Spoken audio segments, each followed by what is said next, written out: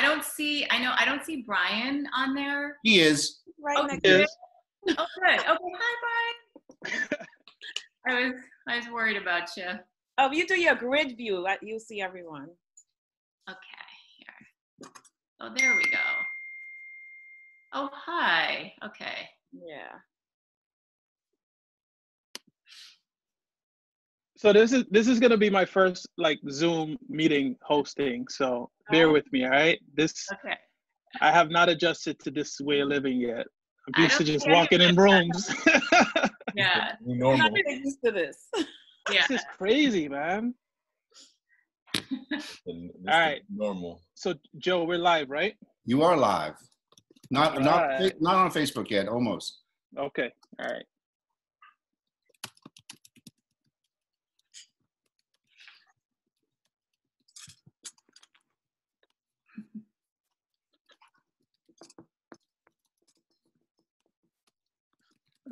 Chat.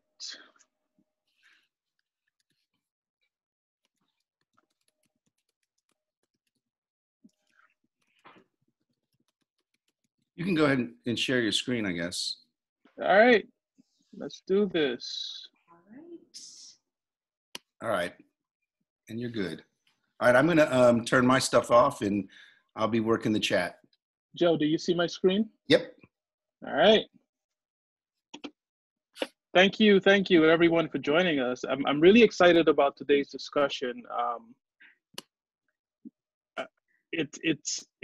I get this weird opportunity to like work with two of my favorite, I guess, art forms, right? All in one place: photography and music, hip hop in particular. We're gonna get started officially around 12:04, where we're gonna kind of introduce, the panel and Vikki's project. So yeah, just kind of hang out for another 2 minutes, and we should be able to go from there.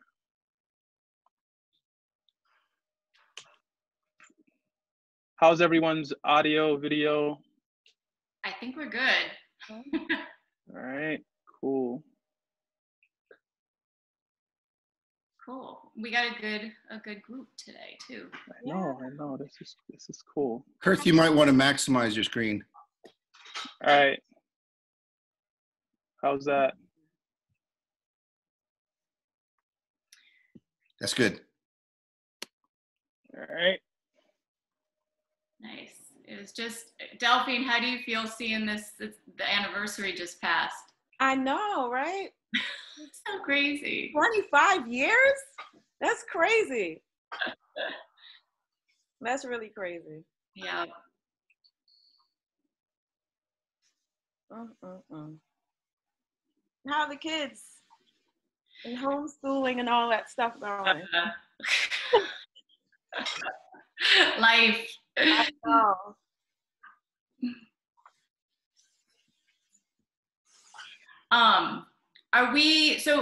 We're open, right? Like we got panelists and everything. Okay.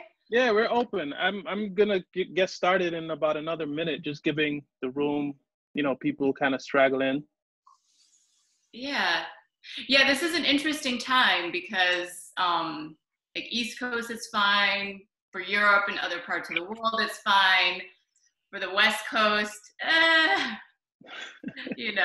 feel like I need to send B+ a cup of coffee virtually. Yeah, we appreciate it, man. Yeah. There you go. Yeah. I mean, everyone's just been sleeping in a little later anyway, right? So no, I have. Yeah. All right, so let's get started. Joe, are we good? You're good. All right. Thank you all for taking the time to join us today. This is a really special presentation. I think we get to discuss two really, really important art forms in terms of how, in terms of storytelling and culture and art. I mean, there's just so many through lines here, right?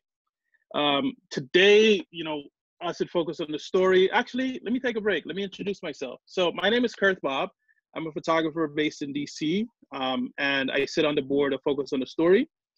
Focus on the Story is a nonprofit, and we are dedicated to social impact and storytelling in the photography space, in the visual artist space, right?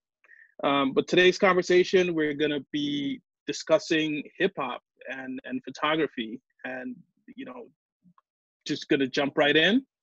We're joined by Vikki Tobak, who is the author of Contact High: A Visual History of Hip Hop.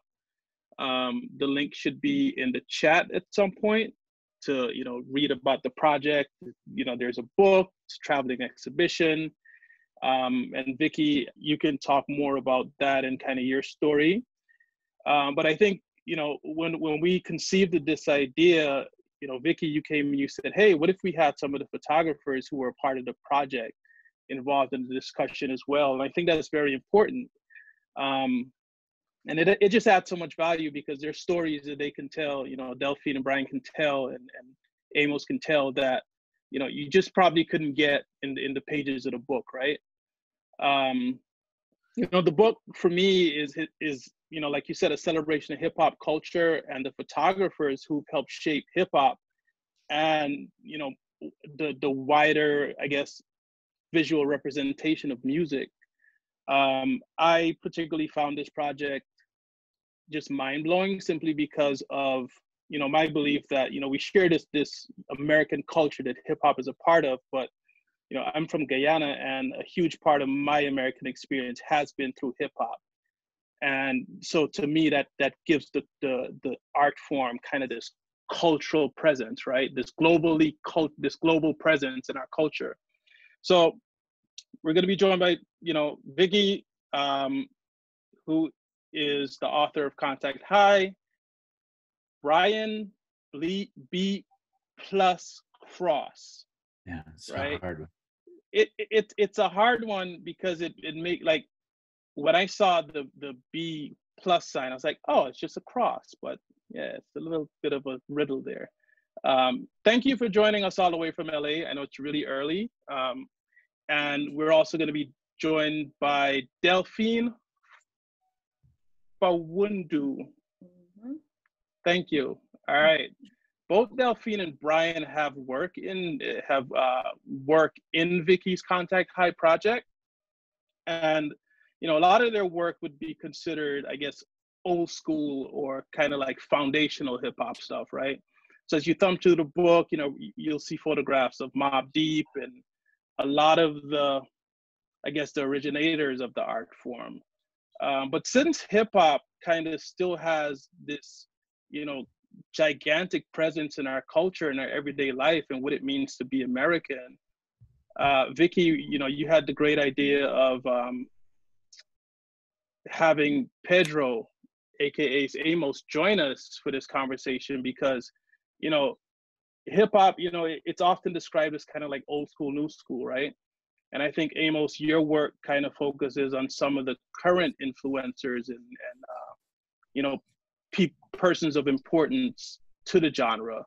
Going through your portfolio, I think anyone who has even turned on the radio and heard hip hop, you photograph those people, like those current stars. So I'm going to turn this over to Vikki.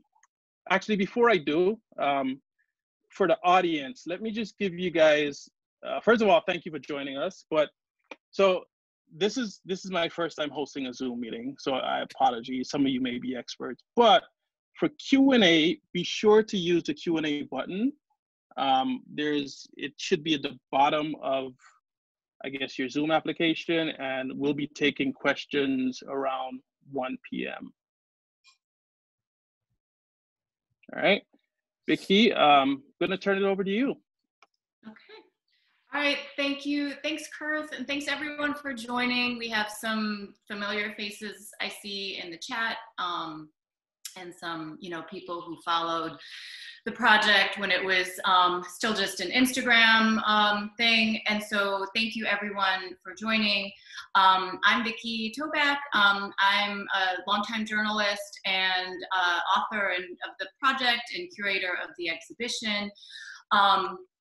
Kirth, I don't know if you want to keep sharing your screen, or are you still? Is it still shared? What? Because are you still seeing my screen? Sorry, I was seeing there we go, perfect.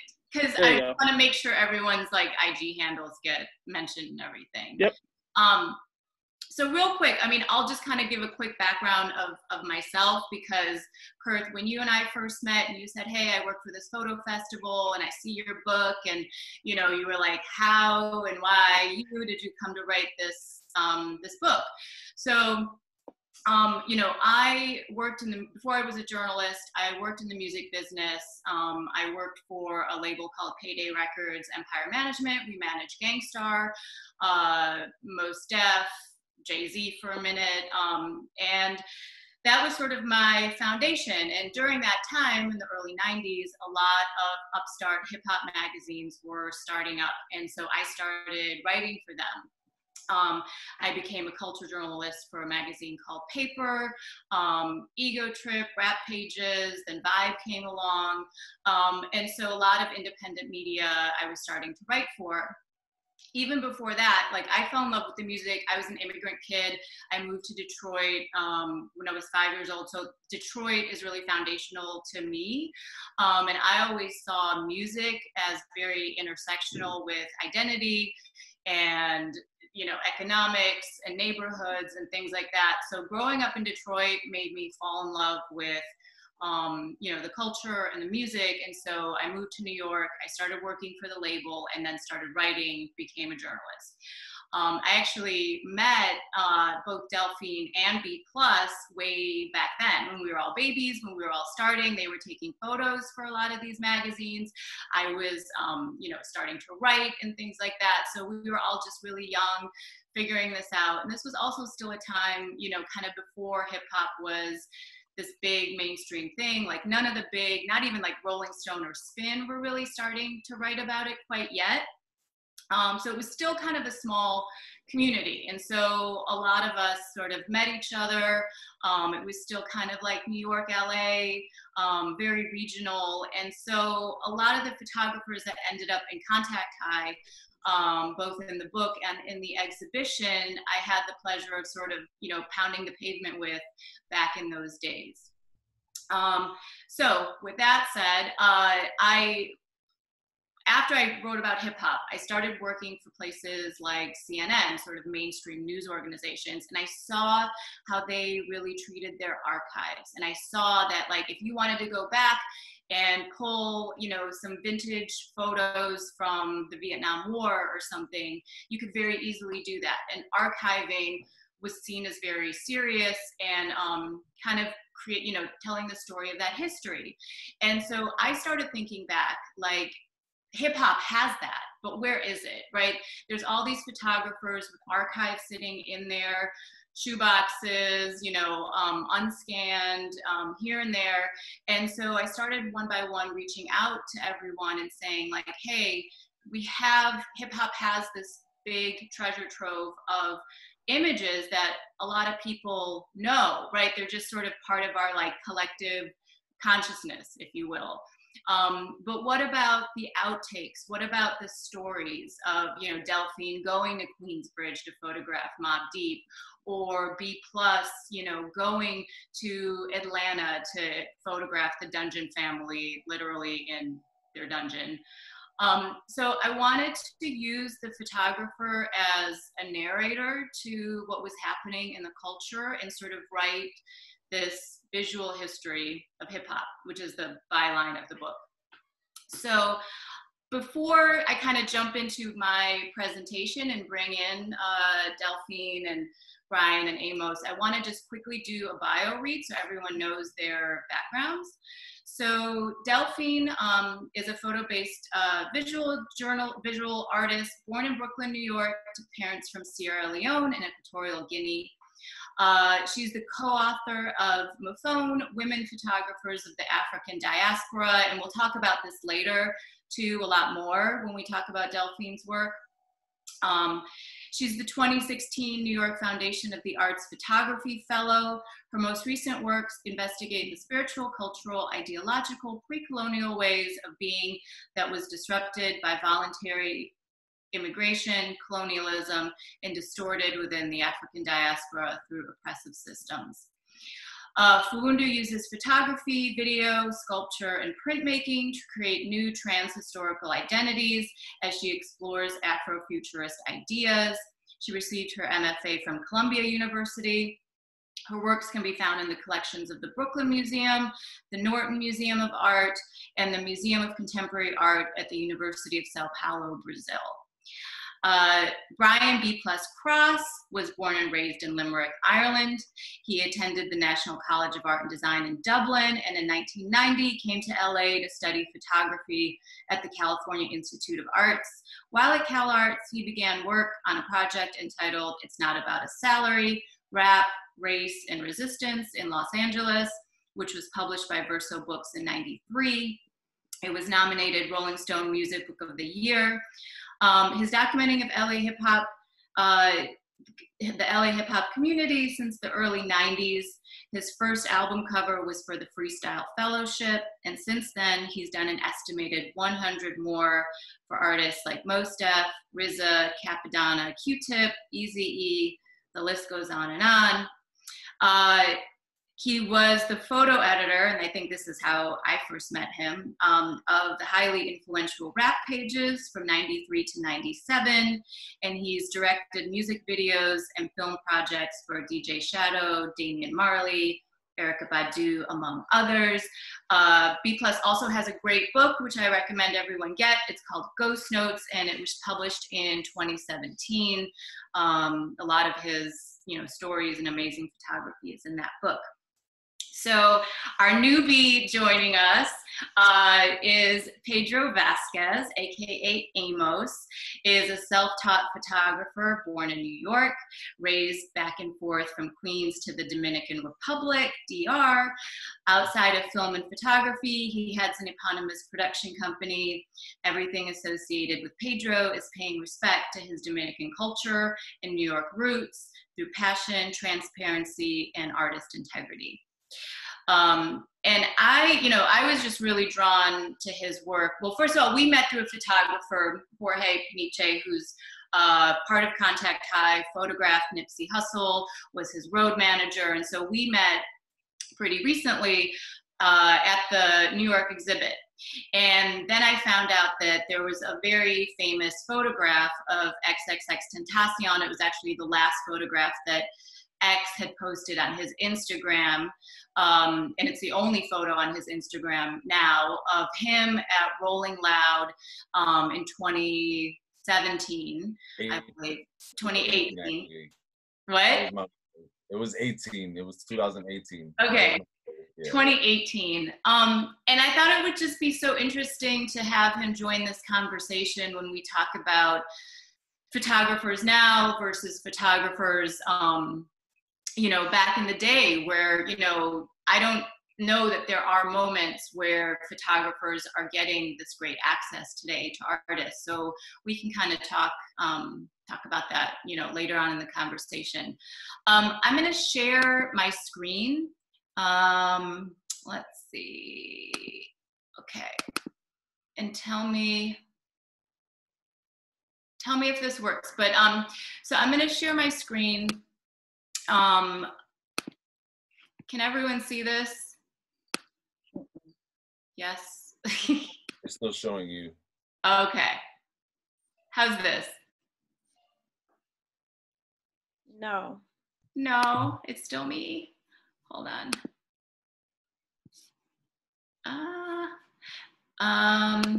Because we want to see everyone's imagery. Let's see.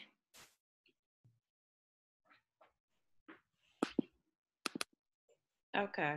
All right. Yep. All right, there we go.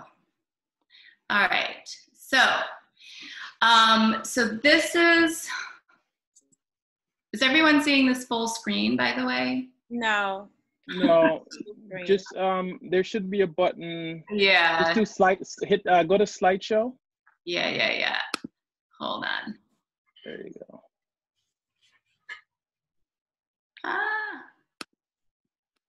Just go up to the top. Oh my God, everyone's seeing me like presenter view, right? Hi everyone, I'm a professional. Yeah. All right. No, not that one. We don't want presenter view. Uh, They go to end show. Yeah.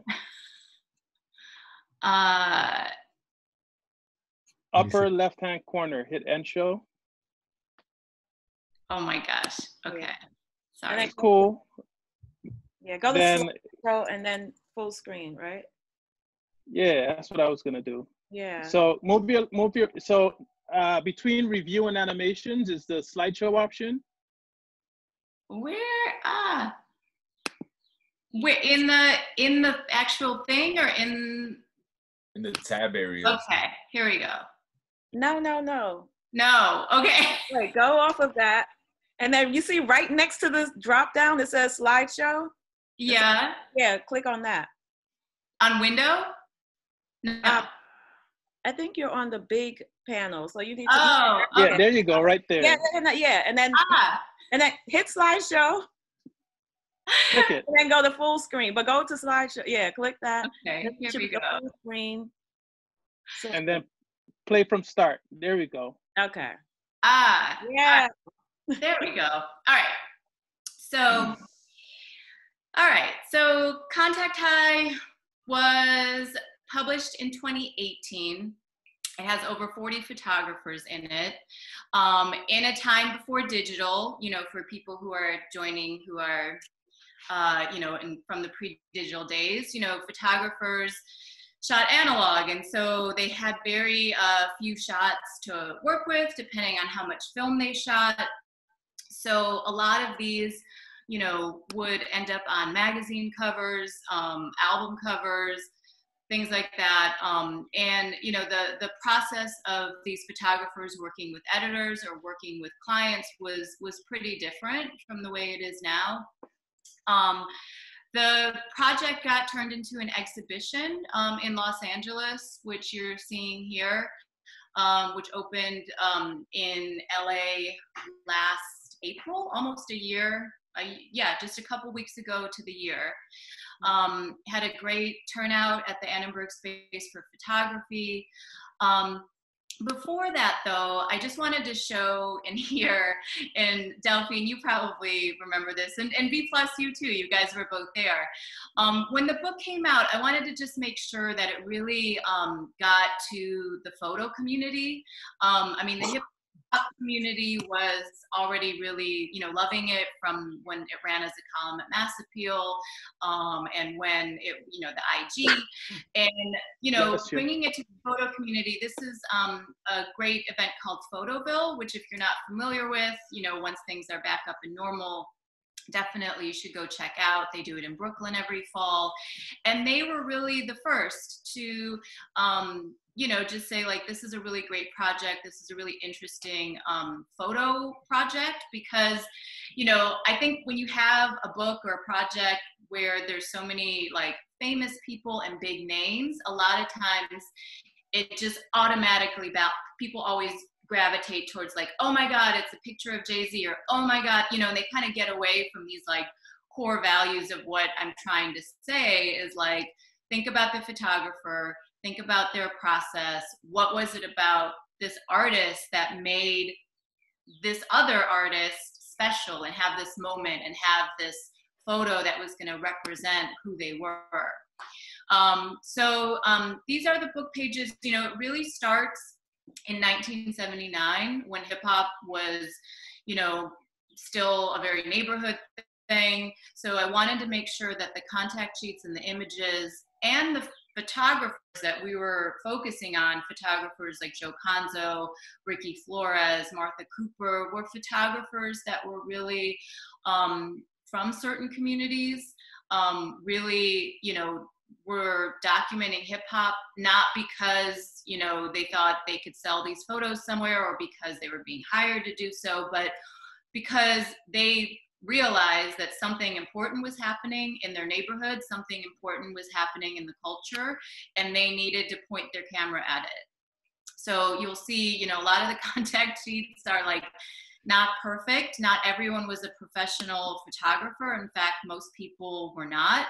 And along with artists, they also photographed the neighborhood. So here you have like Sophie Bramley's photos of the Bronx, and you have Fab Five Freddy at, at White Castle.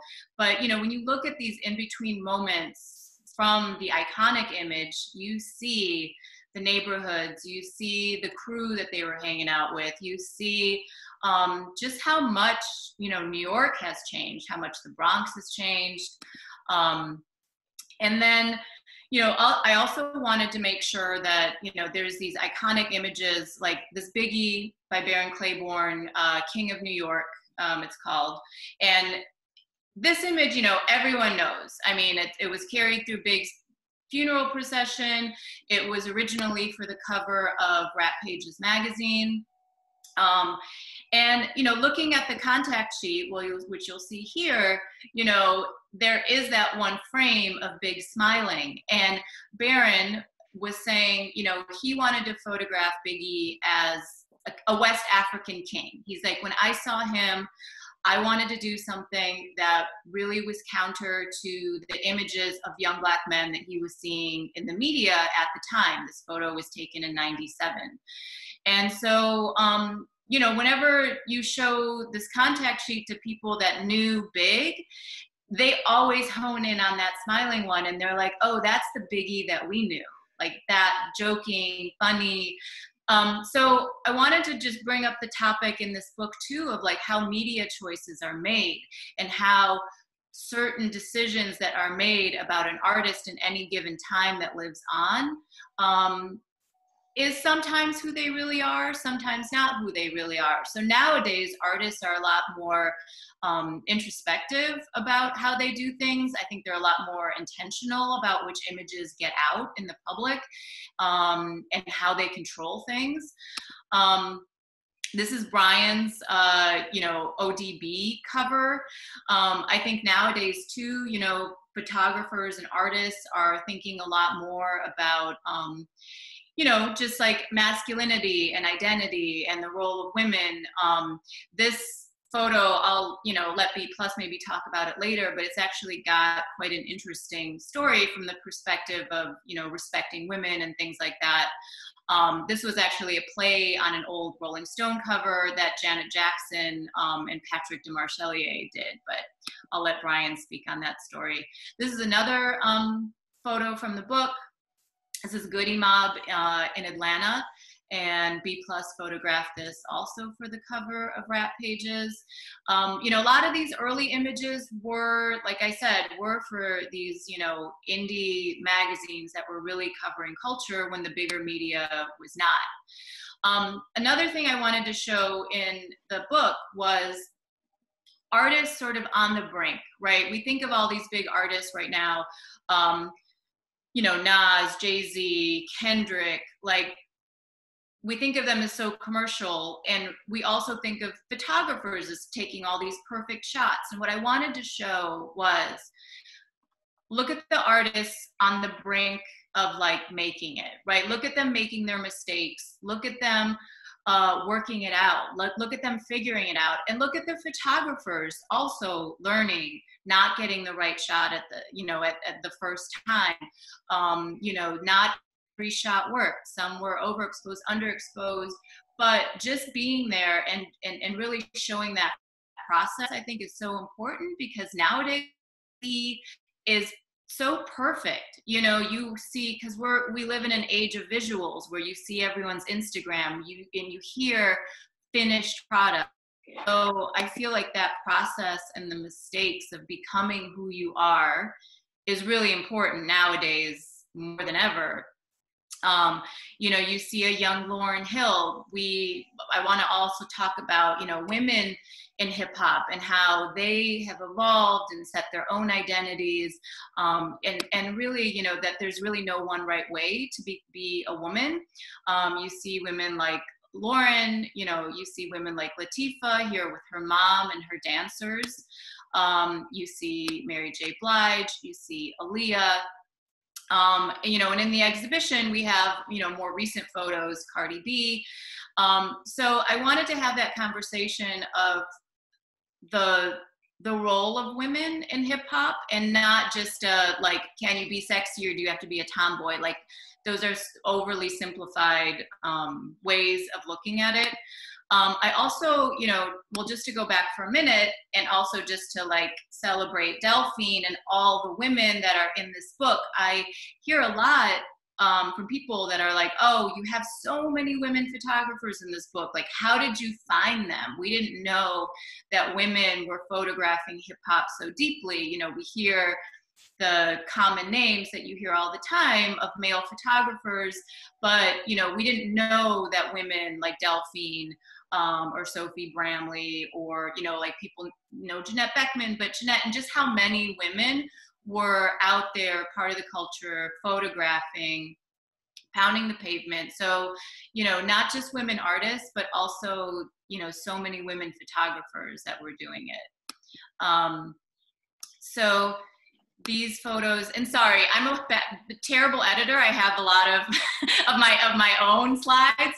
I have a lot of slides because I just wanted to show you guys a variety of imagery that's in the book. This is Public Enemies, It Takes a Nation of Millions to Hold Us Back cover by Glenn Friedman. As you can see, you know, sometimes the group and the photographer have different ideas about which photos are ultimately taken. And all that work is kind of done like right on the contact sheet. This is Gordon Parks, a photographer who did not photograph hip hop that widely, but towards the end of his career, Sheena Lester, who was the amazing editor at Double XL magazine at the time, wanted to recreate an old jazz photo, which was also on the same block in Harlem. And she wanted to recreate it sort of like a class picture for hip hop in 1998. So if you look at this photo closely, I mean, anyone who's everyone at the moment, at hip hop at the moment, was in here. There are a few people missing for various reasons, but, you know, you see right in the front row, you see Kool Herc, you see Coke LaRock, you see Fat Joe, you see Slick Rick, Fat Five Freddy, Rakim, Styles P. You know, and then in the background you see Common, Amir from The Roots, Questlove, Black Thought. So this photo was photographed by Gordon Parks, and it was really important because a photographer that had spent, you know, his life really photographing Black identity and cultural moments, to photograph hip hop, which was still, I guess, not wide, you know, respected across the board by all media. It was important, and it was a statement, and, you know, Sheena Lester and the whole team at XXL really understood that. And so this photograph, you know, and also you look at these stoops in Harlem now, they look very, very different in many ways. So just a really, you know, amazing photo. And we have the contact sheet in the book. We have photo, this is a Follow the Leader photo by Drew Carolon. Tupac by Danny Clinch, you know, a lot of amazing like portraiture that happened. This photo by Danny Clinch, who also shot Nas's Illmatic, Big L, lots of important covers and work, is just, you know, a beautiful classic portrait, whether it's of Tupac or anyone really. And it's a quiet moment for him at a time that was really tumultuous in his life. So again, just speaking to the power of like how photographers interact with their subjects and who they're photographing, and that level of trust that's really, really important. Speaking of like the level of trust, to let someone, you know, come into your space and let you take their photograph, getting your haircut on a video set, another iconic photo. Also, you know, this is another, you know, important magazine for hip hop, Stress magazine. This is Jay-Z, photographed by Danny Hastings in front of the Twin Towers, of course. You know, Jay really was very conscientious conscientious early on about where he was photographed and what that signified. This is the time when he was starting up Rockefeller. His office was in that neighborhood, and they went up on the roof of Rockefeller because he really wanted to signal to the world that he was building something that was going to be important. And so to him, you know, this photograph symbolized that. And then this is, you know, the one on the right was Jay's first press shoot by Jamil GS. And then on the left is his later shoot by Danny Clinch, where he didn't want any symbols of wealth. He just wanted himself. He had already, you know, built that confidence of who he was. So also, you know, photographs by Jamel Shabazz, also another important, you know, community photographer. People often say like, oh, he captured hip hop style, but really he captured it at a time where you really couldn't separate it from the neighborhood or what, you know, places looked like back in the 80s. And then, you know, this is a great contact sheet that we unearthed during the process of the book. It's Tupac with Nas and Redman, and a friend of Nas's who passed away draws in the background. And this, you know, was important because there had never been a photograph of Nas and Tupac together, I guess, until we shared this in our Instagram, and then this photograph kind of took on a life of its own. And then newer artists, you know, and this will kind of lead us into the conversation, but newer artists like, you know, A$AP Rocky and Kendrick, sort of how they are building their kind of visual history, letting photographers in on these moments of them, you know, becoming artists and what they look like, and making album cover choices. You know, this photo of A$AP Rocky is from Long Live A$AP. You know, using certain symbols like the American flag and what that communicates and what he wants to say. And so newer artists, you know, definitely still that process is the same in many ways, right? It's trust, it's finding photographers who captures you, and working with them and letting them in. So with that, I'm going to turn it over to Delphine to talk about her work a little bit.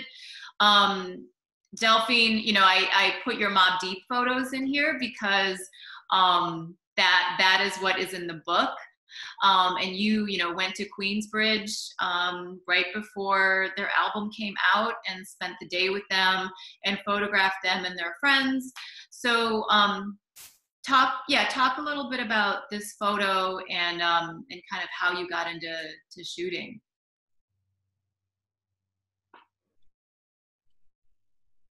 Okay, I was on assignment for a Beatdown magazine, and at the time, you know, it was just buzz on the street about this group called Mobb Deep. I had no idea what they looked like, and I also hadn't heard the music as yet, because back then we're talking about a tape. You know, they had the release, the pre-tapes coming out.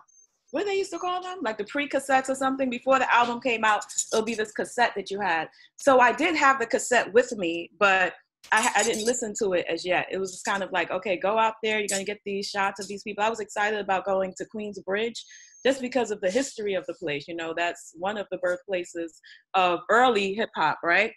So, you know, I think even when I was there, I probably had like, you know, the Boogie Bridge in my head, right? Because this is like Queensbridge. So it was really exciting just to be there, like go out. I remember in the beginning, we went to, through our interview, we found out that was Havoc's mom's house that we went to first.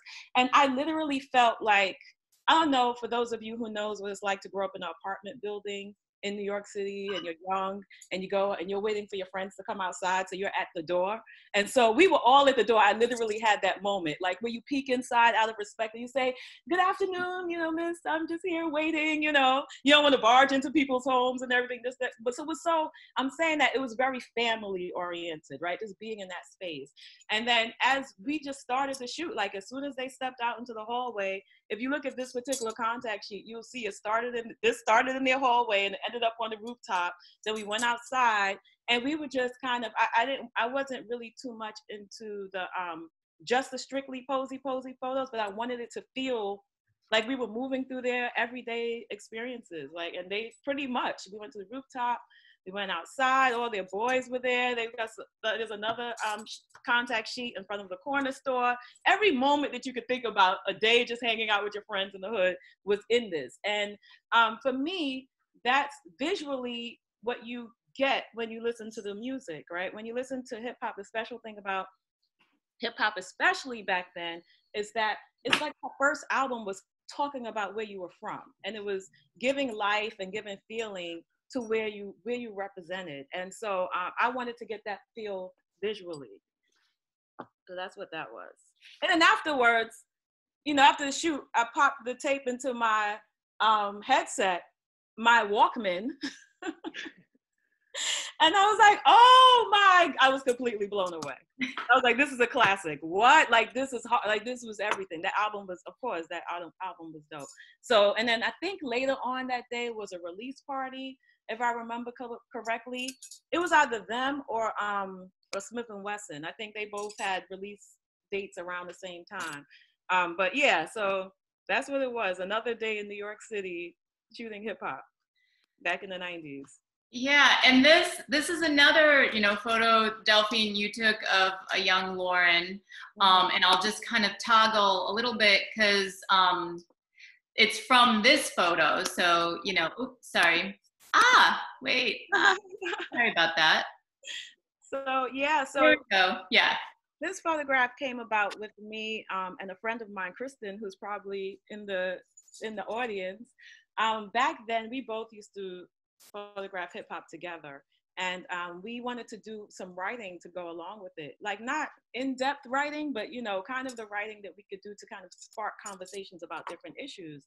And so one of the issues that we thought was necessary to have was what was it like to be a woman in hip hop? You know, here we all were, women in this male-dominated industry, that with this music that we loved, but we knew that there was a lot of issues that needed to be discussed. So we pitched to the Source magazine, and at the time, Kierna Mayo was the editor, and so she loved the idea, and she was like, "Go for it." And that time, like we pretty much reached out to everyone. We did everything on our own, organized the shoot. We went up to Nikki Nicole's house. I think this was in front of her brownstone, and we had some. Back then, I ate chicken. We had some chicken wings, some barbecue chicken wings. We were all sitting around, had the recorder going, and we had a roundtable discussion about so many issues. And it wasn't really so much about, you know, it's hard for me. It was about what is my vision. You know, like I remember Nikki D, no, not Nikki D, Nefertiti. Nefertiti, she was talking about the importance of investment. I remember Lauryn Hill saying that she wasn't signing any record deals until her record company agreed to pay for her college tuition. You know, so we were talking about things like that. You know what I mean? Like these were very smart, forward-thinking people who were talking about where they wanted to see their communities grow, like what they thought was important about that growth, like what messages they were trying to infuse into the community. It was a really, really important conversation. Unfortunately, what happened is at that point, there was a lot of political drama that happened at the Source, so the story never ran. And shout out to women editors. You know, I think oh yeah, they often, you know, when we talk about women and hip hop, you think artists, photographers, but there were so many, you know, I mentioned Sheena earlier, but Kierna, you know, Mimi Valdez at the Source, Dream Hampton, like that early wave of women editors at these magazines were just really important. So shout out to them. Definitely on the writing side, and even execs. I started off as an intern at MCA Records. And so I had a lot of just experience, and I ended up working even as a publicity assistant there too. But behind the scenes, there were so many women of color behind the scenes, for sure. Lisa, You know, so like you know, we could do a whole, yeah. yeah, so it's really interesting to share that as well, like how many people were, because it was a really hands-on thing. Maybe people just didn't know what was really happening. Like these big conglomerates, they were like, oh, we'll give you some dollars, go do what you want to do over here. But really these people were setting the ground for what will become this big thing today. And that was, you know, and then unfortunately, as record labels became smaller and buying up in this, and then you saw a lot of those people being weeded out and doing other things. So but it's really important to say that you know, you went behind the scenes, and everything from the A&R to, you know, the head of the company. There was just a lot of people who knew this music, knew the culture, and was really a force behind it. Yeah, lived and breathed it for sure. Mm-hmm. So quickly, and I'm sorry we're moving so quickly through this, but I wanted to just point out your more recent work, because of course, you know, you started out photographing hip hop in the community, and, you know, followed that through line, I guess, and now really champion, you know, women photographers of the African diaspora. You put out a book with, you know, 2 co-authors, and really it's just turned into this amazing, you know, celebration of your work, you know, a lot of your, you know, self-portraiture here. And well, this is going back to your hip hop work a little bit there, but, you know, photographs, I mean, you travel so widely through Africa, you know, Nigeria, Ghana. And so just quickly, you know, to end with, like, for your portion, like, talk about what's the through line between that early photography, you know, in Queensbridge and the like, to now this, you know, photographing the world and identity as a woman. Yeah, I mean, so I grew up on hip hop. It's important to say that. So when I was, when it got to the point that I started to document it, it was right after college, and I was really informed about what Black culture and what Black diaspora culture meant in the world. And so when I saw hip hop, I knew this is it. This is going to be something huge. Like 50 years from now, people are going to be writing books. I knew that this was going to happen. And so I was doing that thing that, you know, Ida B. Wells was doing, or that James Baldwin. I was doing that as a photographer. And I was just carrying on that tradition of someone who was going to continue this storytelling. And so this thing, the common line is that I found myself in hip hop because I saw something that related to my lineage as a person who is African. I saw the language. They were speaking hip hop, we were speaking Mende, but it was the same syntax. You understand? It was like a same way of making new languages using words. Or it was Creole. Like in Sierra Leone, they speak Creole, which is a language that uses English words, but it has an African syntax. Hip hop is that. So I just saw myself, and that's what I was documenting. You know, Mfon is really celebrating women photographers of the African diaspora. So that's what that book is about. And I did it, shout out to Leila Amatullah Bahrain, who is the co-founder and editor with me, and Crystal Whaley, who is also one of the early, you know, a part of the team who published this book. Yeah, and Leila and them, they're amazing photographers in their own right.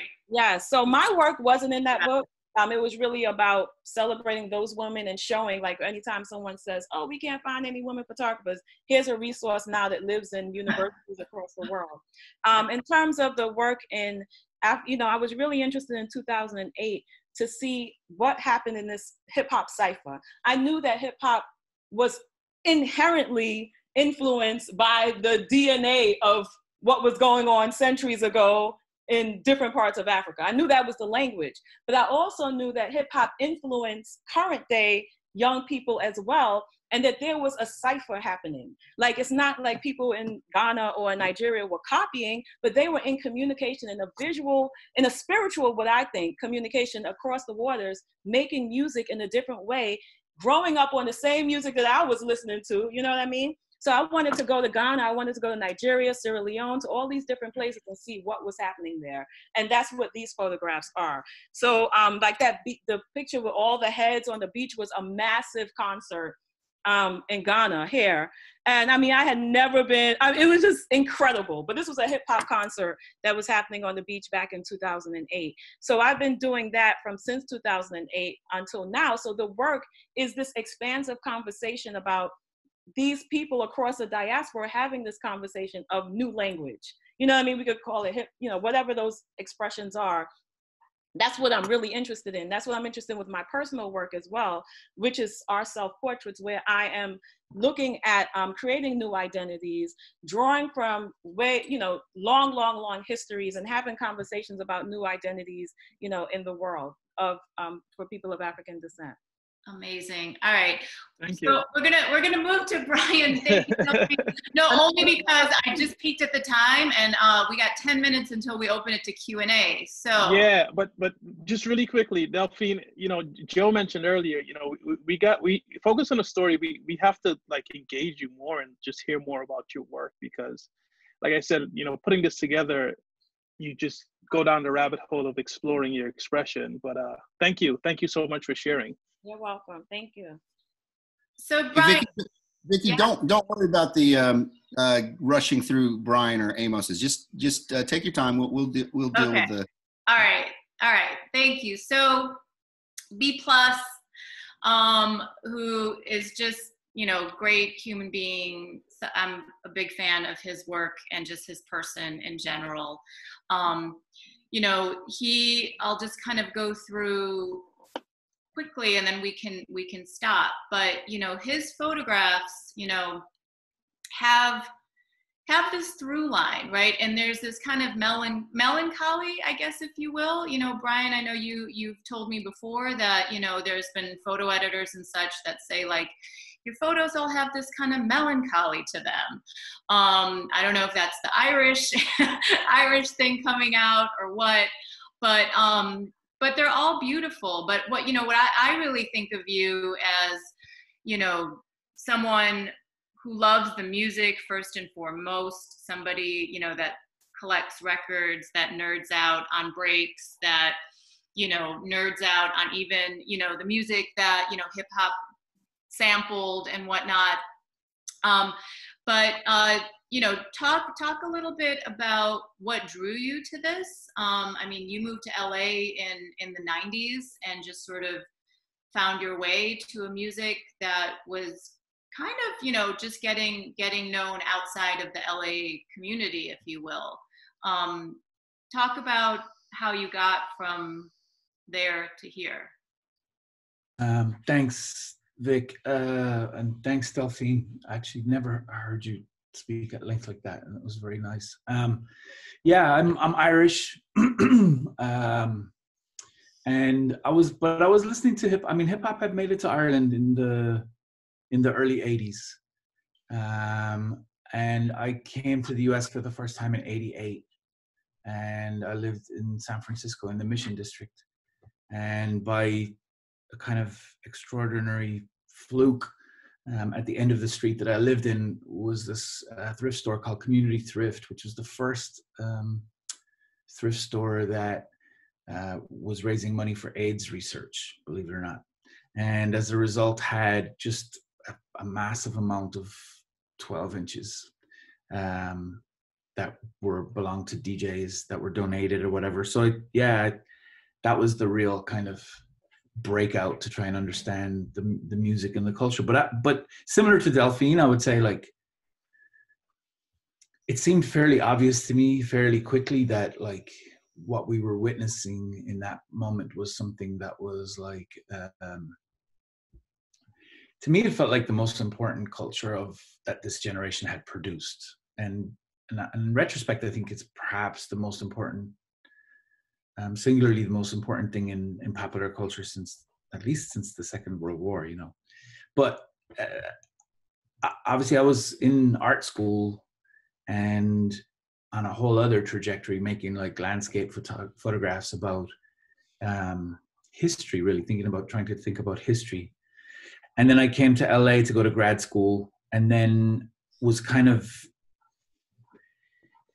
at a loss a little bit, really, in terms of what to photograph, because my work in Ireland had been so rooted in my personal history, my family history, the history of the country or whatever. And then through discussions with a number of folks, I mean, it's something I always say as well, like whatever makes it's the old Chris Marker quote, which is whatever it makes your heart beat faster, pay attention to that. And hip hop in that time, I was a proper fan, you know, like in a period where being a fan meant being an advocate as well. So I was always like, yo, you should listen to this. Like, have you heard this? Whatever. I think I'll just jump just for 1 second, like, because that word fan is, because I always say that too. I was a fan first and foremost, you know, before I got that job and nowadays I think people say it's kind of has this negative connotation, like you're a fangirl or you're a fanboy. But, you know, I always say it with pride. And I think a lot of people from that generation is like, for hip hop, whether you were a photographer or whatever you were a fan first and foremost. Delphine, I'm sure, you know, you agree. That's what, right, you were ahead. That's why you put the headphones in your ear after you left Queensbridge and, you know, walked down the street. Like, so I just wanted to say, like, shout out to that term because it signifies love, I think. Yeah. No, I mean, part of the kind of exciting part of, you know, doing this gig in an era where there was no money and there was no fame involved or anything like that of the sort was that you did get the advanced cassette, basically. So I have my little cultural cachet. I was like, yo, I got that new Mobb Deep, yo. But so basically through a series of discussions at grad school, I was prompted to go, why don't you go photograph? And I don't know, I just felt in my mind that because probably there's somebody really good doing this already. And well, actually, what I kind of come to realize was that there were folks photographing hip hop, like Mike Miller, like who's in the book, was one of those people. But Mike wasn't particularly a hip hop head per se, you know, like he was somebody who was a commercial photographer who knew those dudes socially, some of them. And then, you know what I mean? But like, I'll respect due to Mike, but like when I actually kind of get into it with him, I realize like, I mean, he's more interested in photography than he is in hip hop somehow.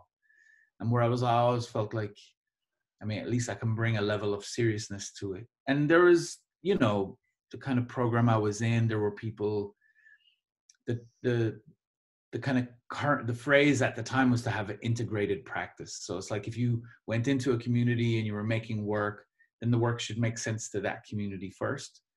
And so I did some things that, you know, people would be like, what? But like I was always listed. And anybody that had a good demo and was interested in, you know, putting together a package or whatever, if they were decent people, I would work for free. And to be honest, that's a lot of the sort of photographs that I'm known for now came from those kinds of exchanges. You know, the DJ Shadow came from those kinds of exchanges. You know, there's a lot of people I met in that era because I was down. You know, I mean, I was like, yeah, I'll show up and make photos. Fine. I'll figure out a way to cover the lab bill, or a lot of times I'll process the film myself or whatever. And I just, you know, I was an immigrant. I just come from Ireland.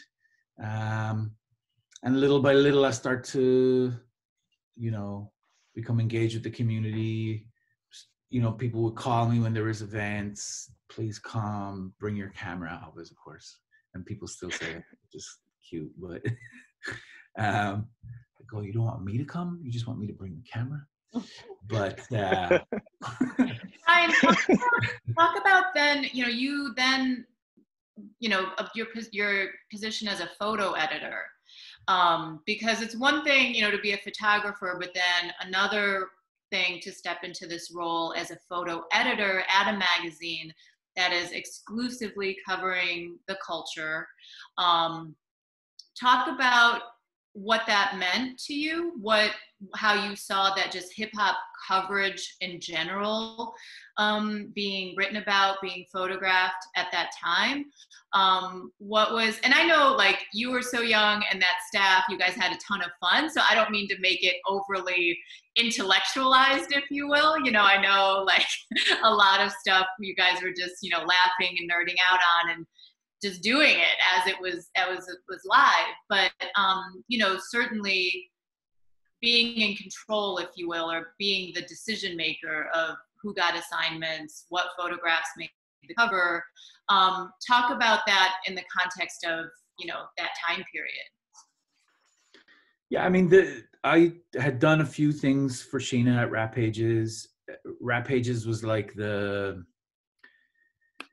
I don't know, it was like the you know, another office in Larry Flint's publishing empire that nobody paid any attention to, basically. I mean, we basically made up, nobody really cared so long as we weren't losing money, you know, and to be honest, you know, I mean, you know, Sheena made it a very successful enterprise. I mean, we start to figure out really quickly, you know, like how we could, you know, certain artists, certain kinds of coverage, certain kinds of stories where people were responding.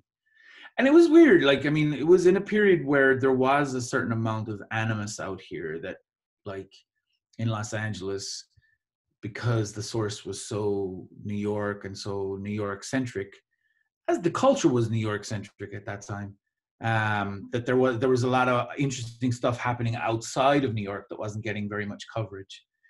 And Sheena was always interested in stories of, like, you know, you know, like the Masterpiece story or the Too Short story or the E40 story, stories of people that are building different kinds of lanes and stuff. Anyway, after doing the, you know, getting involved in taking photos and then seeing how it turned out, I remember telling Sheena, like, you know, we need to get our own designer and we need to get our own photo editor. And in the middle of the conversation, she was like, well, how much would that person cost? And I knew she was asking me. And I was like, I just thought, like, okay, my rent, which was like $350, and my utilities. And so I said, like, if you can give me $500 an issue, I'll do it. And then I, honest to God, like, I had done grad school in photography, but that was really learning the side of photography that they don't teach you about in schools, really, for the most part, which is about how people present themselves and how you make a portfolio, how you manage things like tears, how you know, and beginning to think about, like, what, you know, who's out there in the community of people that are the right kinds of people to photograph, you know, hip hop. And I remember finding, you know, Eric Johnson, for example, and being just like, wow, this guy's fucking amazing. You know, he's amazing. We got to get him on board. I remember, you know, I mean, Danny Hastings, same way. I mean, and it was great because I felt like it made a difference. Like, the little checks that we could pay, you know, I mean, it made a big difference to folks. And it meant that, I don't know, it was such a small community of people that it felt, I don't know, to me, it felt like, you know, it was like any opportunity I had to support folks that were doing things. And it would be competitive sometimes, you know, like I'd be up against Danny for an album cover job or up against Eric or whatever, but it was never, you know, it was like a cottage industry. I remember somebody saying at that time, it's a cottage, we were working in this cottage industry, and that's what it was like. You know, things changed really after 94, I think, where things really began to sort of speed up and change, and big money got involved. But in that period, like in that early period, it was very, you know. And you got, you know, you got a lot of access. You know, I want to go, I mean, we'll pause here for a minute, but, you know, this very famous, you know, cipher photo, but I want to sort of transition in the conversation from you to AIMOS with this photo, talking about access. You know, this, of course, is the Dungeon family in Atlanta, in their dungeon. You know, you see Goody Mob. Yeah. I mean, yeah. And this is an outtake from your cover photo, right? It was the same session, same couple days that you were out there with them. But talk about the level of access that you were getting, and could you have even taken half the photographs if, you know, Goody Mob was like, okay, we'll meet you at the studio for an hour and that's it, versus going here with them?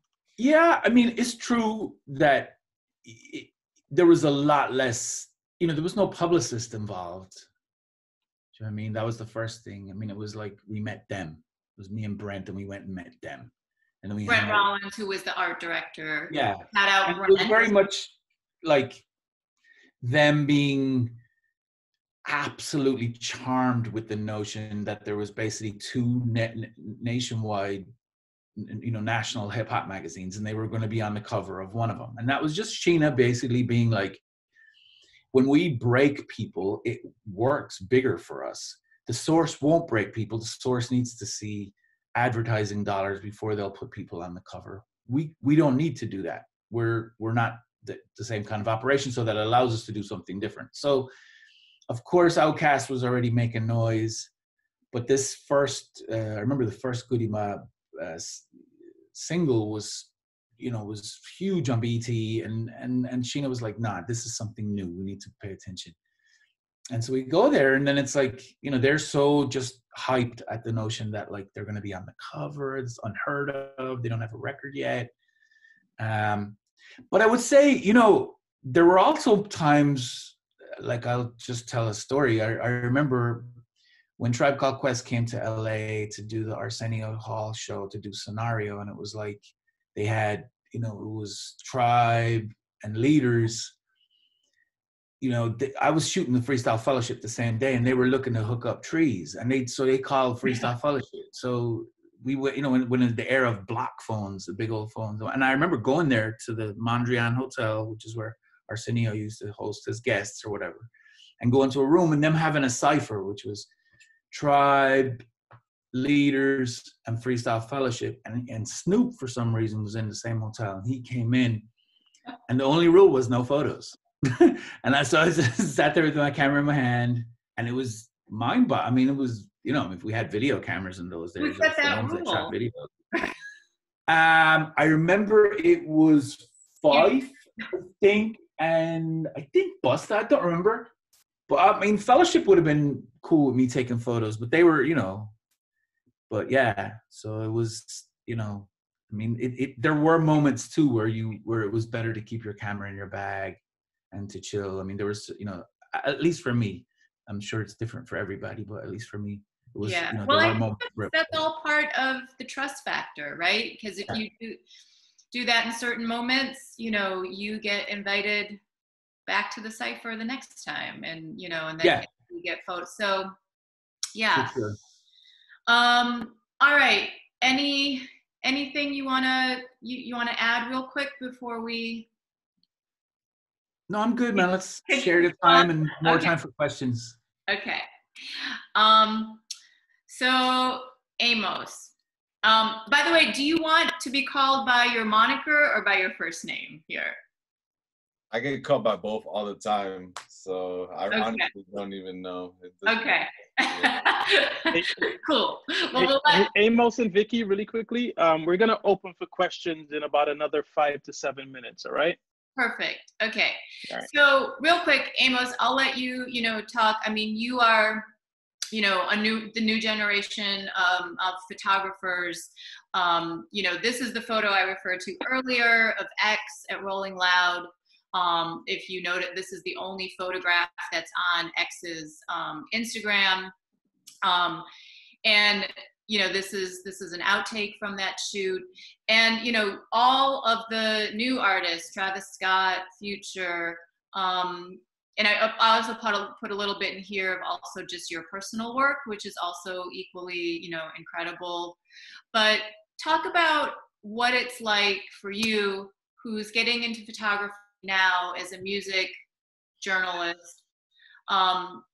Talk about what it takes to get shots like this and sort of what drew you to what's happening now in music. To get shots like that, it's either you can apply, you can go through a media publication, or you can just sneak in with your camera and try to go for it, like me, like this was a hobby, and I like to consider it still as a hobby because it's something that I have a passion for.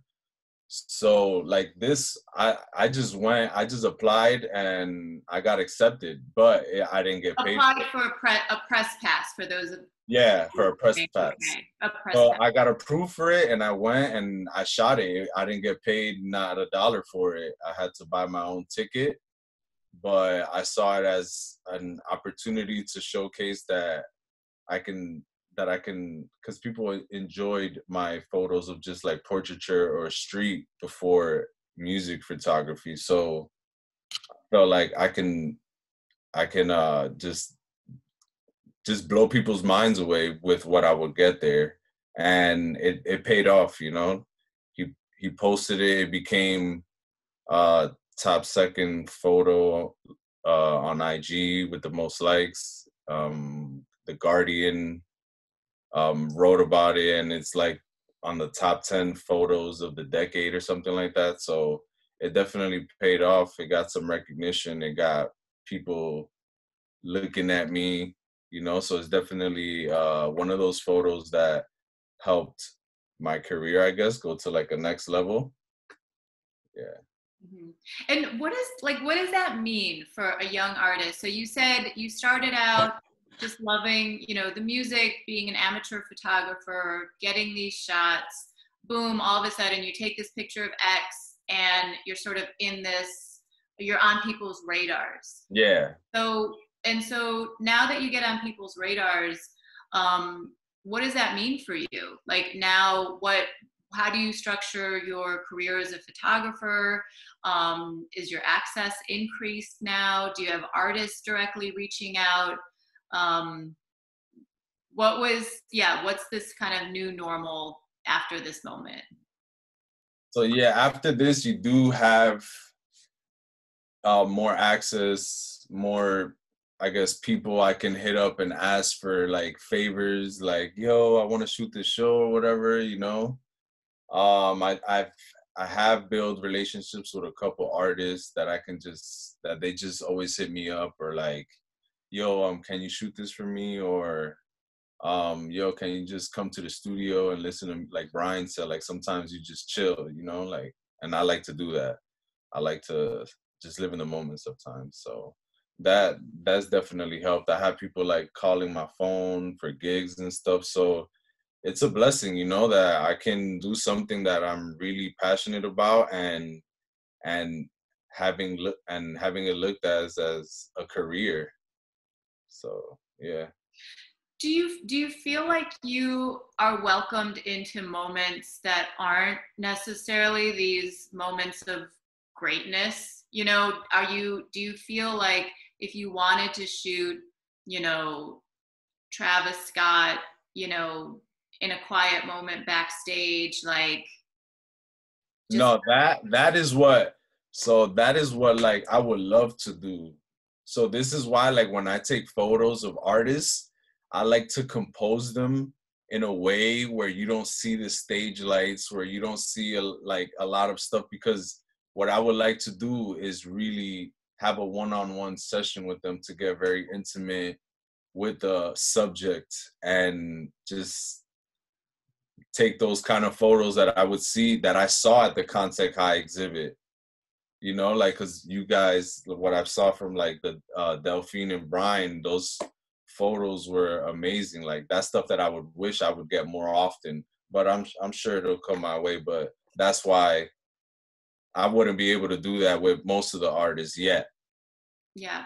Well, you know, so what I notice a lot in younger photographers is, because, you know, they're working into those kinds of moments with artists or known names, their personal work, you know, which we're sharing here, their personal work sort of takes on that intimacy or vulnerability of more like traditional street photography, and things like that. Like, that's where they express those kinds of moments. So exactly. Yeah. Yeah. Excellent. So yeah, I love these, the black and white photos of yours. These are all in New York?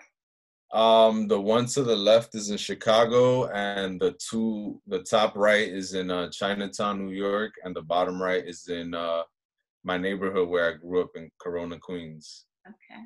Yeah. The, So, like, the infamous name now. yeah, when I went to the Contact High Museum the first time, like I just recently got a medium format camera, like maybe 2 weeks prior to going to that museum, and just like the exhibit, I mean, and I was just mind blown by all the photos and like physically seeing the contact sheets and stuff like that. And I already purchased the second SLR camera just so I could have more than 10 shots, you know, just it's you guys are blessed. Like, is it wrong for me to say, like, I wish I would like photograph like during your time, like, like to Delphine or Brian? Nah. All right. Totally understand the feeling. Okay, I'm word. sure there are those photographers, there's that moment that you wish you had the opportunity. Like, I wish I had the opportunity to photograph Fela Kuti. I just missed it because I wasn't Gotcha. a photographer then, you know what I mean? Yeah. Yeah. I think thank you, Amos. Vikki, were you going to show more of Amos's work, or can we kind of go into some really good questions? No, this is, I was just going to share, you know, everyone's socials. If you want to follow me or Contact High or, you know, Gene, B Plus or AIMOS, these are all our handles. So yeah, that's it. So I'll stop sharing now. Yeah. All right. Thank you so much. I'm going to share my screen now, and we're just going to open it up for questions. Tons of really, really good questions in the Q&A box. I don't think we'll be able to get to every question, but Vikki, you shared everyone's handles. I don't think anyone would mind me saying this, but if you're attending, you know, feel free to reach out to these photographers and Vikki and engage with them about their work.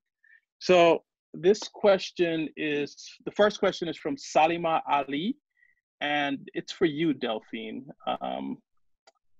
Let's see if Salima is still here. Mm-hmm. Salima, I'm just gonna unmute you. Oh, you can hear them. Salima, are you there? Oh, are they going to actually ask the questions? I thought I can ask the question, yeah, but okay. I can ask it. The question was more so around, you know, how long you've been doing, you know, practicing photography. And I guess, you know, this question is directed to you, but, you know, each of you could take a chance to just answer about your practice in terms of how long you've been doing what you've been doing. Yeah, I first picked up the camera and called myself a photographer in 1993. Very So cool. it's been a while. And are you self-taught? Yes, I'm self-taught. Like you, Amos, I was self-taught and working at the same time. But then every time I wanted to learn something new, I would take a class. So I took classes in black and white. That's how I learned to develop on my own. I took a studio photography class working with 4x5 prints. So along the way, I, you know, and just learned from every photographer that I could around me. Same. Yeah. That's the best way to learn, actually, though. Mm-hmm. Yep. All right. Yeah. So we're going to go to the next question. I'll just read them off. The next question comes from Cherise May, who was a photographer herself. And this is also for that, Delphine. Let's see if she can join us here. Cherise does beautiful music photography too. Cherise, are you there? The Times right now, photographing the Times, the new art, everything. So she wanted to. Yes. Hi. Hello, everyone. Hey, Delphine. Hey, Cherise. How you doing? Good. Good.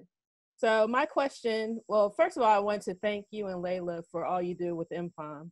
I think it's critical, and it really gives great exposure to photographers of the African diaspora. So my question is, what would you say stands out when you did the shoots where you went to Africa?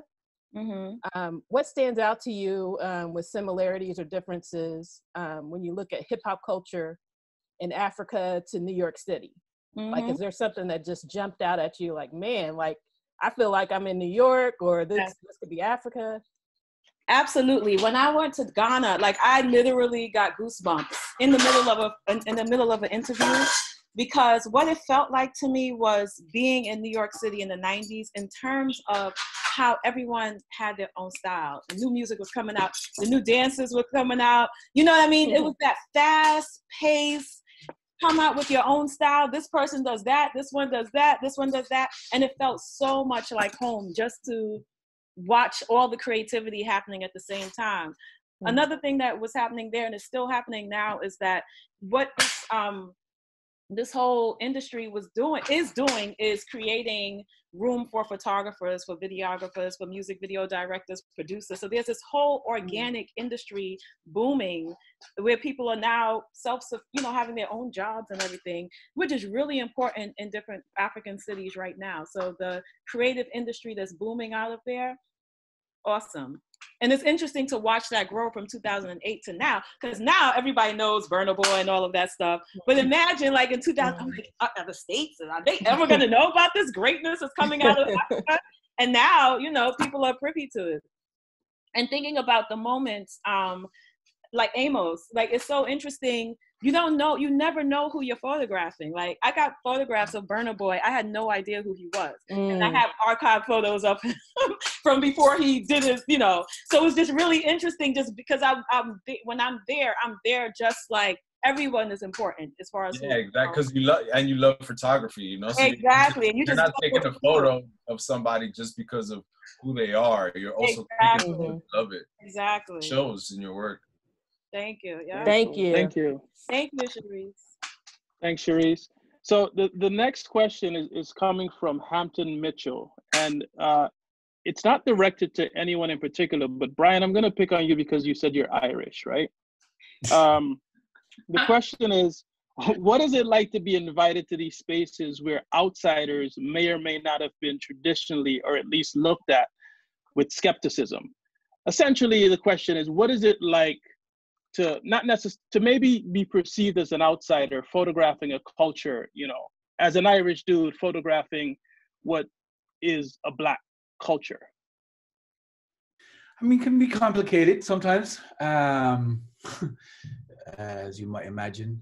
But, generally when I get asked this question, I take it as an opportunity just to talk about the kind of generosity that exists, which is a sort of undertold story, I think, very often, which is that generally people are, part of this is having an opportunity to have a voice, and part of this is having an opportunity to share what it is that you do.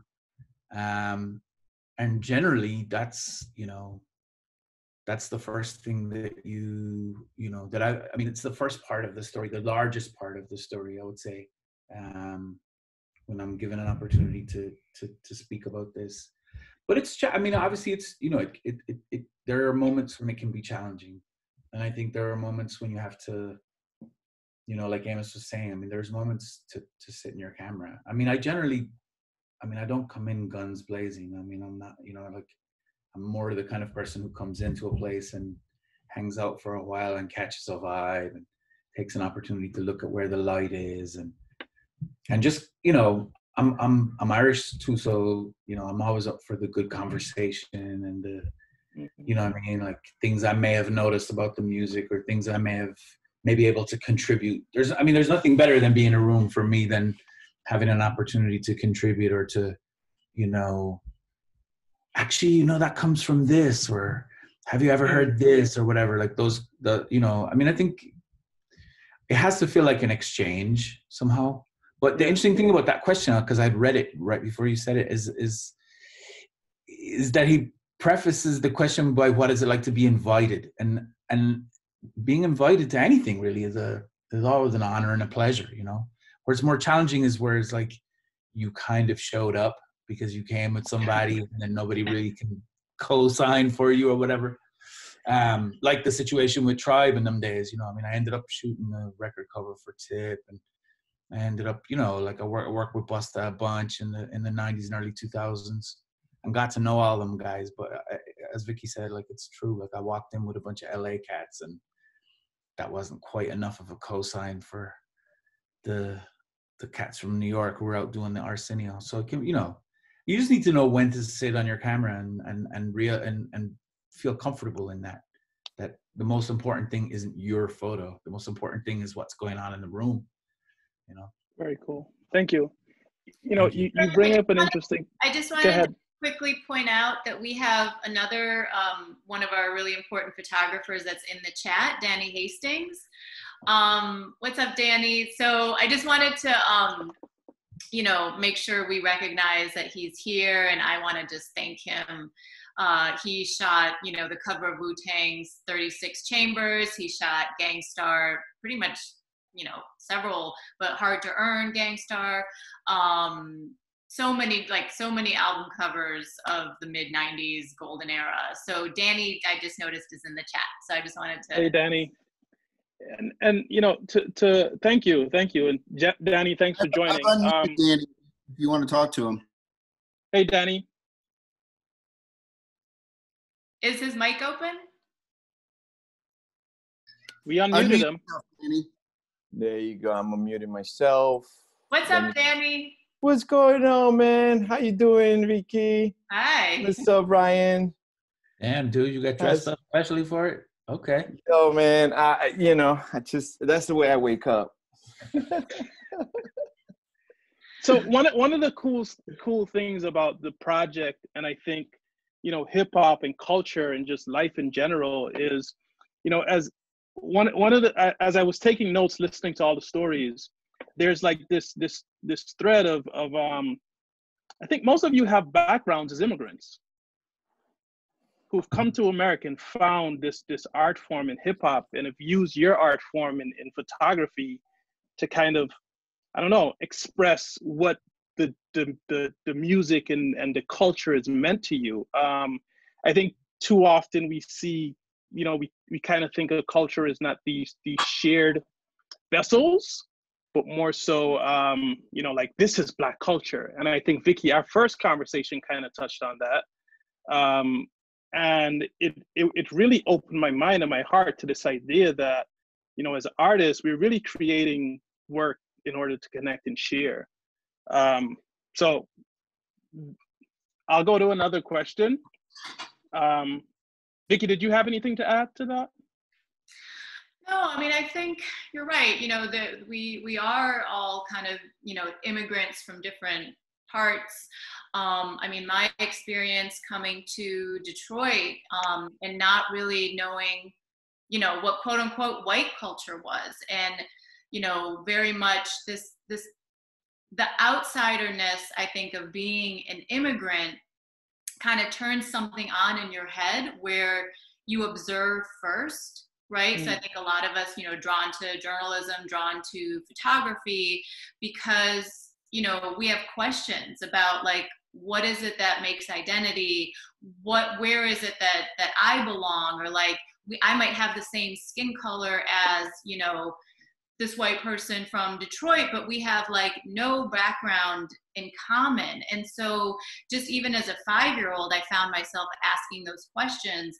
And, you know, a lot of what hip hop, before it became so mainstream, was an outsider culture, and kind of having your own thing that doesn't need validation from mainstream white culture, or that doesn't need validation from mainstream culture. And as a kid who kind of felt like an outsider because of being an immigrant and being, you know, socioeconomically just growing up in a Black community, I love that about hip hop, and I was drawn to it. And at the time, it was still kind of a small world, if you will, and not having to have a cosign from whiteness or, you know, wealth or this. I was drawn to the power in that, and so I wanted to do my part to build that, or whatever that was. So, you know, it still felt very small, and I think the power of claiming your identity as an outsider, hip hop kind of built up that power, if you will, and gave people the platform to speak and to express themselves, and to own that, right? And, you know, it's amazing now to see sort of hip hop and the wider culture that it represents kind of like claiming its power. Like it makes me so happy and proud to see that happened, because that's a big arc. But I think it did draw a certain kind of person, in those days, because like Brian, and Delphine said, we were not making big money. We were not, paying our rent from photographing for Beatdown magazine. We were doing this out of love and out of something that connected us and made us feel empowered as outsiders. And so I think you really have to take yourself into that headspace, because right now hip hop is so mainstream, it's hard to imagine that. But truly, that was the thing. But for the young people listening, just to give you an idea of how you didn't hear hip hop music, like growing up for me, I didn't hear it until after 10 o'clock on WBLS or KISS. Like they had night radio that you had to wait. I remember my mom would be watching Miami Vice. I'll have on my headphones, sitting in front of the stereo to wait for DJ Red Alert or Marley Marl to spin. And that's where you heard the new songs. That's the only time you heard the new songs, because I wasn't old enough to go club right at that time. So imagine that, right? Like that's when you heard it, even before music videos. Like then it was like, come home after school and watch Video Music Box. Like that was it. That's how you heard this music. So you can understand how someone growing up in that way with this thing to actually watch it blossom, but also like seeing its importance even in the 90s, that was big. That was big time, right? Even as low key as it was in the 90s, the fact that there was a Def Jam Records that came out, you know what I mean? Like all these record companies getting bigger during that time. In the 80s, it was go sit in front of the radio and put on your headphones if you want to hear Eric B's new song. Well, Yeah. Or also having to physically go to the music. Yes, physically go, and that's why I say, like, you nowadays can take a part of the culture, like take the best and not take the rest. Back in the day, if you were involved in hip hop, writing, like whatever it was, you took everything about it, and you had to take yourself into those spaces or be comfortable in those spaces and be yourself. And, just kind of like circling back to the original question, which was, being a quote unquote outsider. I think the thing about hip hop that I've always loved and still remains true is it smells out of fake from a mile away, right? You got to be yourself. So that's where you earn your respect. And I think, B+ did this, I did this. It's like, come into the space and just be yourself and be respectful and be open, and you will get that respect back, right? If you come in there trying to be da, like they're gonna smell you out as a fake. So if your intent is real and it's open and true and only you can know that, people are gonna sense that. And that's cool. Ultimately, the best advice for anyone. Yeah. So I kind of agree, if I may say something. Go ahead, Danny. I'm sorry.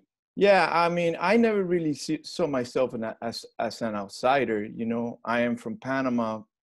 I'm Latino, and I came to New York City, around the late 80s, and most of my neighborhood was Latino and Black, so Black and Latino. And, from very early, there was a lot of Latino, contributions to hip hop that, we were also, part of that, right? So coming from Panama, which is predominantly Caribbean, we have like reggaeton, obviously, reggaeton was created there with El General. And, it felt sort of like, to me, it was like, I'm here, it's like, this is me, this is what I love. And even early in Panama, like in '86, we were already like starting to break dance. Like we didn't, it was just like automatically going there like that. So when I came to New York, I felt like it was for me. It was part of me. It was who I was. Everyone around me had like the latest, Eric B. and Rakim, Boogie Down Productions. When Public Enemy came out, we all had it. It was so you know, yeah, I'm an immigrant, but I never saw myself. It was inclusive. Yeah. I never saw myself as an outsider, and it was beautiful, man. And I think that when I brought in photography into the picture, when I want to give you the respect that rock and roll, you know, music, photography is giving them, and I bring that to hip hop, you know, they were like, wow, you could do this. It was more embraced because I was genuine about it. And, you know, I created things like the 36 Chambers album cover when nobody before that ever seen any album like that being treated like that, right? Where the music sounded like the actual picture and the picture looked like the music, right? The cohesion of the two different art forms. Yeah, and it was like surreal. It was like surreal and, you know, science fiction thing. It was woo. Yeah, exactly, right? So it's very woo, you know, yeah. And so once I was able to bring that into it, you know, that was another level of like Danish part of us. And I at one point I did like 35 album covers in 1 year. It was crazy, you know. Yeah. That's when the money started coming in, the album covers in the mid 90s. Yeah. And so I'm gonna kind of consolidate a bunch of questions into a question for AIMOS. As you're kind of documenting hip hop, kind of the current state of hip hop, so to speak, or this current scene, right? You know, Delphine, Brian, you guys talked about having this awareness around the significance of the work that you were doing in the time that you were doing it, right? And obviously a lot of these contact sheets were retained. And, you know, Vikki, someone asked about, well, you know, this work is part of American history.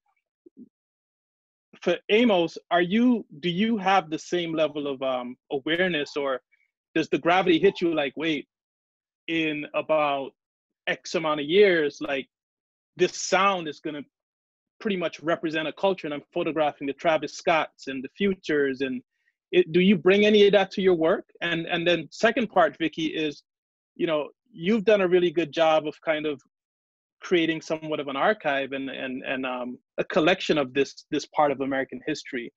AIMOS, is you were working more in the digital space, I would imagine. And before we even started, you talked about, you know, kind of consolidating your work right now. This downtime has allowed you to kind of examine your work. What are you doing to kind of preserve the work that you're making that you may not share right away, right? But will likely have that significance later down the road? That's a big question, but that's probably going to be the last question that we ask before we close out. Before I answer, I just want to say that shout out to Vikki for doing the contact high to also not only just highlight the artists that are making the music, but also the artists that are taking the photos for everybody to see. That, you know, like if it wasn't for also us, then nobody would be able to see the process and stuff. So that's very important. But as you asked the question about me, and at first I did not know the importance of the work and the future. I was just doing it because in the moment I would take the photo. I would feel, when I got a good photo, I would get like a rush, you know what I'm saying? But then after like I started sharing the work and seeing it being on like multiple other pages and then going maybe like around the web a little bit, I'm like, oh, this stuff can be important, you know, it's historic, not just my street photos, but also the music photos as well. And what I'm doing right now is just trying to create like stories with a body of work, with a body of images, and see if I can either tell my story or just go to, like I said before, just go to my friends and see if my story can be a part of what they're working on and share it and become bigger and live forever. Very cool. I'm not sure if I answered the big question, but no, you did. You know, you absolutely did. Vikki, you know, we're gonna kind of wrap this up now, but I just wanted to thank you, and thank everyone who joined, and the photographers who shared the stories with us, and of course Joe, for putting together Focus on the Story. I mean, it was my dream that we could do this live in person. Yeah, thank you, Kirth. I've been to the live version of Focus on the Story, and it's an amazing event. So, thank you, Joe, and Kirth, for, really celebrating photojournalism and photographers, and just recognizing that, music documentation is a part of that, just as much as people who cover, wars and life and politics, that this is part of that larger conversation. So thank you guys both. Thank you. Did you have any closing words, Vikki, before we thank our sponsors for today's session? Yeah, I mean, just, I know right now, it's hard times all around, so it's good just to see everyone's face, hear their voice. I just want to, encourage everyone to, a lot of photographers now are actually going through their archives now that, a lot of people are home and, in front of their archives. So it's an interesting time for photography. And I want to, encourage them, even when things open back up, to really pay attention to, archiving their work and keeping their stories out there, because this is part of a continuum, right? Delphine and Brian and Danny are on a continuum, just as AIMOS, of documenting, these moments that tell our shared view, worldview. So just recognizing that the power in the group and the power in the storytelling is something, that I really hope is a foundation of real unity for everyone. So thank you. Thank you. Thank you all. We're just going to thank our sponsors, because we're not doing this in person, in spite of the fact that we're not doing this in person, our sponsors have been generous in just, allowing us the resources to do this. Fujifilm, let's see, Tamron, Peak Design, Capital Photography Center, Multiple Exposure Gallery, and most importantly, I think the Focus on the Story community. When, I make photographs as well, but I was explaining to someone, I can't really make a lot of photographs right now. I mean, I can, right? But I'm not. It's a different way to practice and enjoy the art form, and having discussions like this definitely helps me to still kind of remain sane as a photographer while I'm just locked inside. So, thank you to everyone. And for all of our attendees, let me ask you a really quick question. When you see my screen, are you seeing the slides, or are you seeing the actual, are you seeing my Zoom chat windows? We see your slides. Yeah. You're seeing my slides. Excellent. Yeah. All right. And do you see my name, Diana Zuluaga, or do you see Danny Yes. Hastings? Who is Diana? Hey, what happened? What's happening here, man? I was like, man. My thought was that someone with a corporate Zoom account let you use their login. Oh, they're changing There we it go. now. I see you now. There you go. Okay. Somebody playing games, Wow. man. No. You got all the power. Zuluaga shot the Wu-Tang? Yeah. No, that's Hey, Joe in man. the background. Thank you so much for letting me join last minute. I literally found out. I befriended you now. I'm going to follow some of you guys, or everyone here. Thank you. It was last minute. So Vikki, man, you're a pioneer. B+, man. You're one of my inspirations, man. And always so supportive. That guy right there, super supportive of all the photographer. B+ gave me my first West Coast job. Nice. You know what? He gave me my first West Coast job too. B+ guy is mad cool. Yo, he flew me back. I'm talking about, girl, you weren't even born then, man. It was like 1990. Yeah, I'm dating myself now, man. 1990. It was like a long time ago. Once So he's been doing it for a minute to follow your point, Delphine. He's been doing it for a minute. I Thank you, know. brother, man. He's real dude. And, you know, just to give a quick plug, I think the last time I saw, you know, Danny and Delphine and B Plus and AIMOS in person was at the opening of the Contact High show at ICP a couple months ago. And so hopefully once, you know, all this Corona stuff passes, that show is going to get extended. So we will hopefully all be together in person again soon at the show, to be continued. So First You round. should bring the show to DC. We'd love to have it here. Yeah. Somehow figure tell it the out. Smithsonian. Yeah, seriously. Hey. Vikki, just really quickly before I forget, what else are you working on? If everyone could kind of just go around the room really quickly and plug whatever you're working on, like what do we have to look forward to? Yeah. So I'm working on a new book right now. It's about the history of hip hop jewelry. So another photo book with multiple photographers, talking about the significance of, you know, adornment through the photographers and just all the complexities of what that entails. So I'm working on a new book. It's going to be published by Cashin, which creates, you know, amazing books. So excited for that. And then traveling the Contact High exhibit after New York, it's going to go to Seattle and then make its way around the world, in Abu Dhabi after that, and then make its way around the world, hopefully. So that's what I got. Cool. Delphine?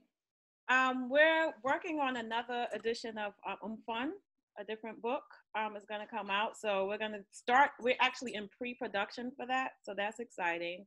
And then I'm also working on my first monograph, which is going to be The Sacred Star of Isis.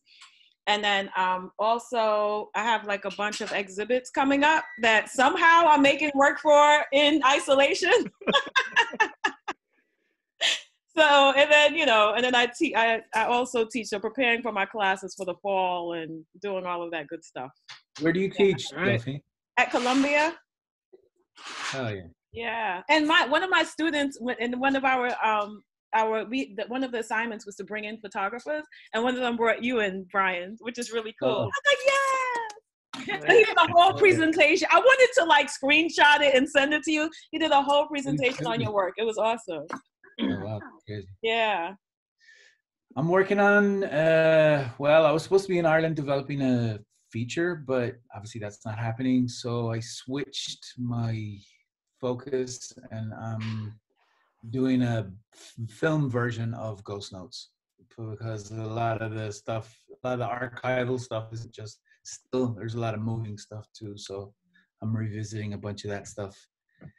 Just wanted to say, you spoke about Fela, Tony Allen, who was a very close friend, and wow, such an important figure, passed away yesterday. And well, there'll definitely be some Tony Allen in Ghost Notes. So, but yeah, that's what I'm working on. So. And Ghost Notes. And I teach at UCSD also.